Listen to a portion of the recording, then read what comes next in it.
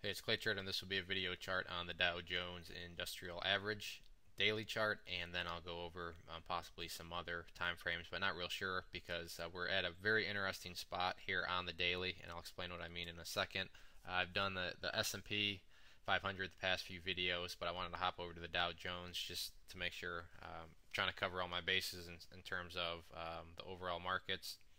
But the key thing that I'm talking about is we'll just start off, and this is also a great example of kind of showing the power of charts, but taking this point and then these 2 points. So that's what I'm going to base this trend line on.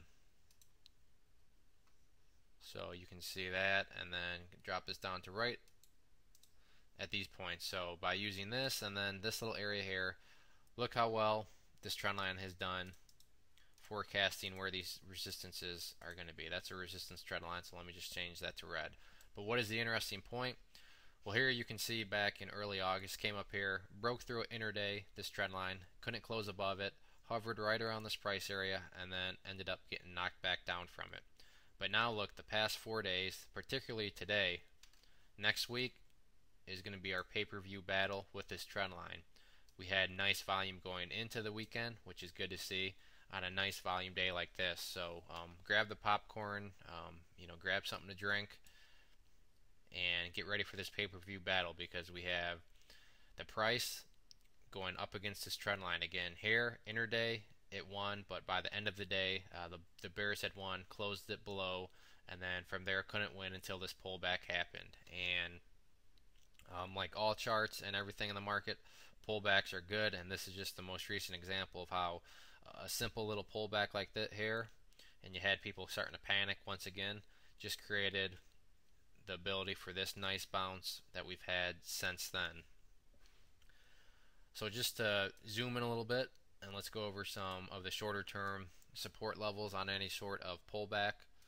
But the ideal level, and this means, if this level fails, it's by no means anything to freak out about.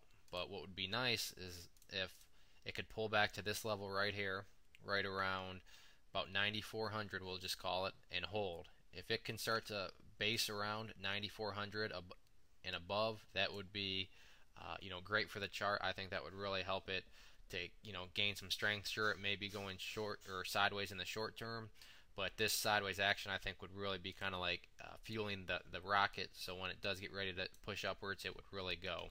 But as I said, if that line doesn't hold and the price does fall below it, so let me first get this changed to green for support. If that line doesn't hold, then the area I'm looking at is more of once again another kind of little zone based on this high area here. Then you saw the price come down and bounce, and then also we had another kind of area of lows down here. So this area I'm just going to leave. Actually, I'll make that another color. And this color is just going to remind us that this is more of the support zone right here between 9,200 to, we'll say, 9,100 or so. So we'll give it a 100-point zone. And if this doesn't hold, it could very easily fall back down into this zone, but hopefully that'll hold. And maybe what we can do is then put in a double bottom where we'd have our first bottom here, and then over here get a second double bottom, and then with that follow it up with a nice explosive move to the upside. Will that happen? I have no idea, but it's a possibility based on where these support levels are at. Now, in terms of these indicators on the daily, you can see that the MACD has completely flattened out now. Very good sign. Now all we'll need to see is it to begin to curl up and then get back above its signal line.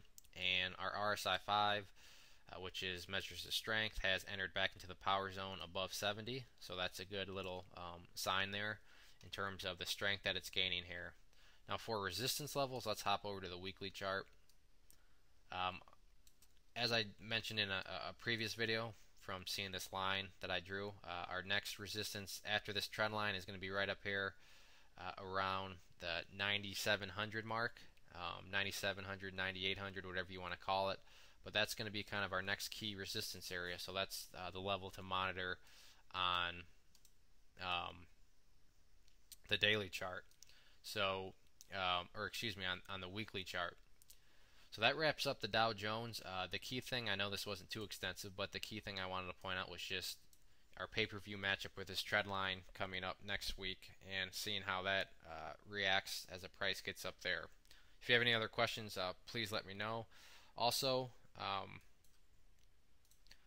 I'd encourage you to check out bullmarketnewsletter.net. If you sign up for the newsletter there, you will get a free ebook, and with that, it'll give some strategies and so forth on how to use some kind of angles and viewpoints and tips and tricks how to profit in the market. It's a free book, and you also will be subscribed and get free bullish chart setups, free fundamental plays, free trading ideas, and so forth. And our trading ideas have been doing very well. In fact, our most recent one was alerted at 22.5 cents, and today hit 29. So I'm not sure what the percentage is there, but over a short period of time, I know it's gone up at least 20%. And you can't walk into a bank and get those sorts of rates for 1 week of a return on your money. So it's worth at least signing up for, checking out the different things it offers. And like I said, no strings attached. It is all free. So it can't hurt you to at least check it out. But if you do have any other questions on the Dow Jones chart, shoot me a message. If not, thank you for listening and enjoy your weekend.